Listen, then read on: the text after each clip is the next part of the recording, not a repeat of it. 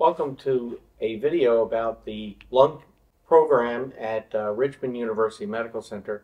My name is Dr. Lauren Harris. I am the Chairman of Surgery and Chief of General Thoracic Surgery here at Richmond University Medical Center.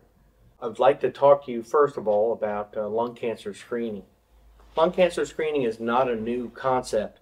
There have been many studies over the last 50 to 75 years looking at a way to make earlier diagnoses of patients with lung cancer, because like other cancers, the earlier the diagnosis is made, the better the treatment and the longer the patient can survive.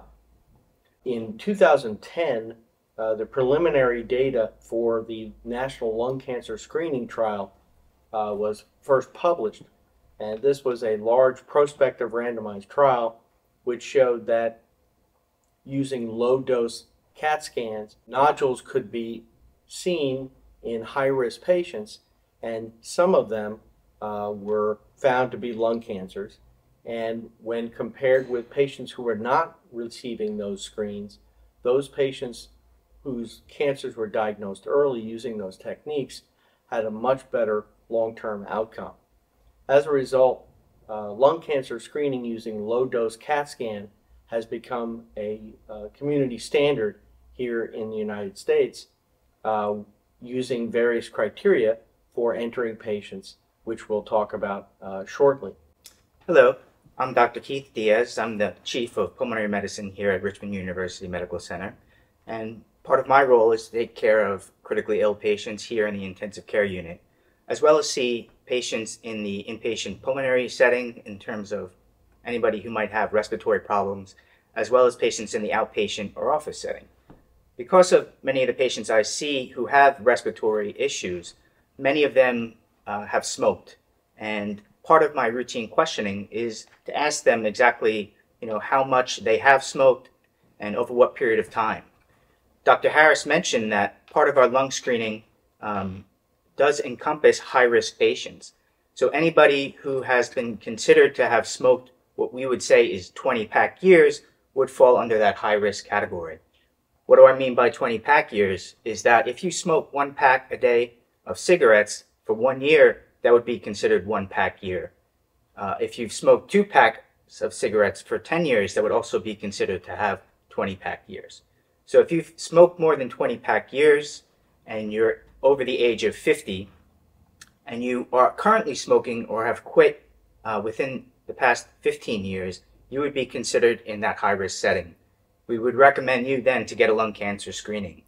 I'm also the originator here of the lung cancer screening program at RUMC, and we've now been screening patients successfully for about 8 years now. And I would like to say that our program has been very successful, and most of that reason here is for this person here, Nurse Nancy. Thank you. My name is Nancy Sayah-Rooney. I'm the nurse navigator for the lung screening program. We started our program in 2014, and we have been going nonstop ever since. What exactly is a lung screening is a low-dose CAT scan. It takes all of 3 minutes, but it can save lives. So how do you get a low-dose CAT scan? So like Dr. Diaz had said and Dr. Harris said, it is an imaging order that is given to the patient from the physician. So when a patient sees their physician, they are asked questions about their smoking history. And if they fit that criteria, they will be given an imaging order. And we have worked very well with the community and the private physicians out in the community that they know to tell the patients to call me, and then I will set up their lung screening exam. Like I said, it takes all of 3 minutes, but it does have to be registered. There does have to have insurance authorizations. And so it may take a few days, it may take a week, depending on the insurance. But I personally meet each patient, speak to each patient several times during the screening program. And I meet them at the front door of the hospital. I escort them to the CAT scan. And after their CAT scan is done, we do have a conversation about tobacco cessation. I am a tobacco specialist, and prior to COVID, we were having tobacco classes. But at this point, I do individual classes with the patients when I meet them and if necessary. So within 24 hours, a patient is given their results, and God willing, everything is okay. They come back annually.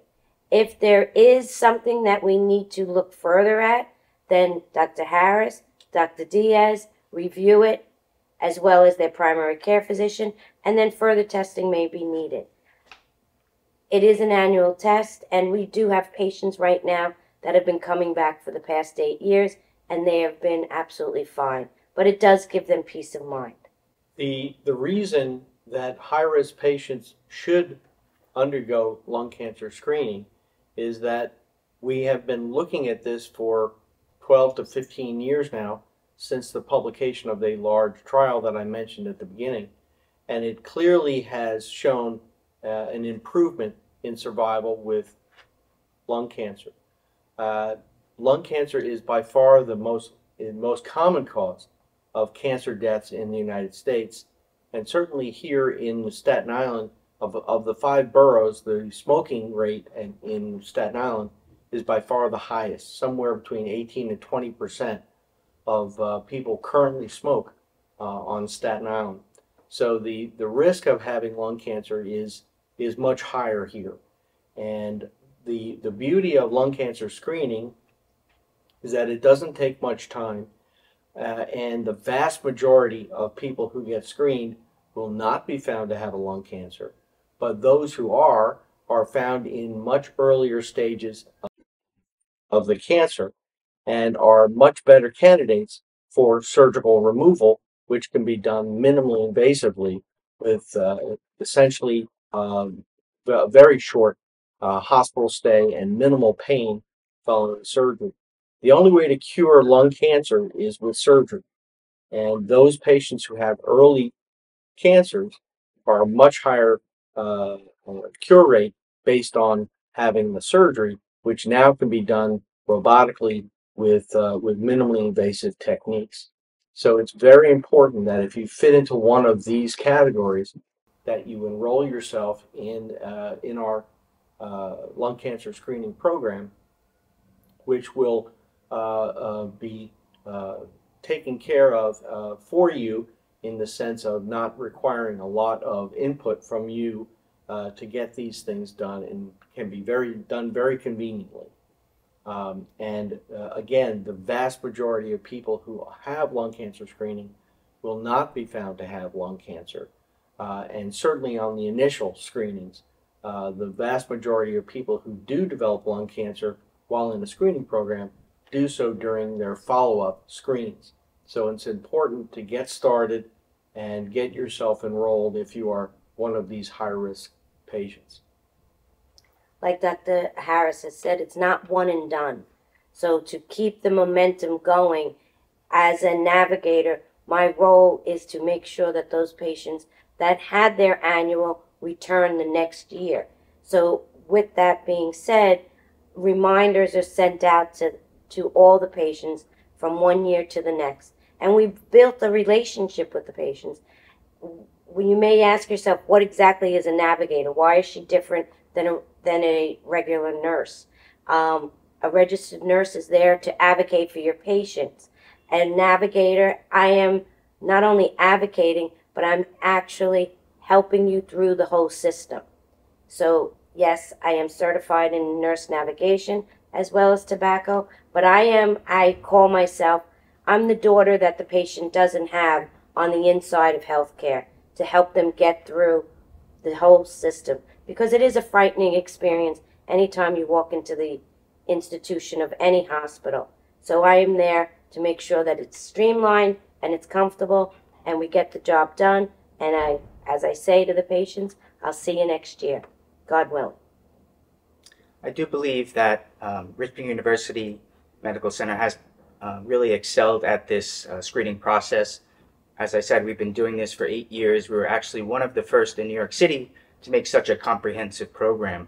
And we've become very good at streamlining the process As Nancy said, that she will organize with radiology, meet them at the door, and the patient is in and out of the hospital within a very short period of time. Subsequent to that, we have results, given to the patient, and then we were able to then follow up with any further studies that may be needed, and coordinate whatever care that person may have. So if you fit the high-risk category, if you have family or friends that you're concerned about who may be one of these people at risk, I would suggest Richmond University Medical Center as the option for that.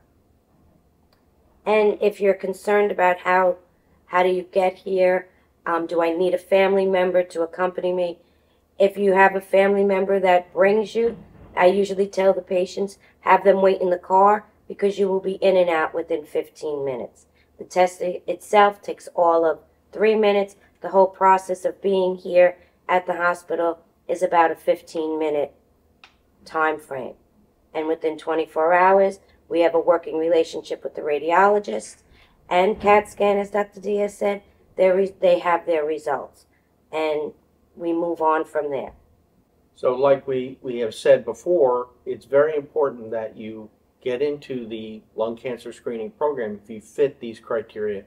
And very similar to mammography for patients of a certain age, it's very important that you have the test and have the follow-up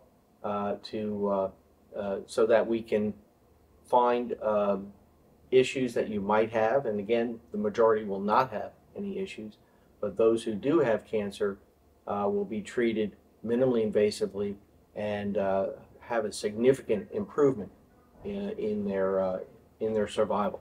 So when you see your doctor, don't be afraid to say that yes, you are a smoker or you are a former smoker. Please get your imaging order and please call me. I'll be happy to take care of you.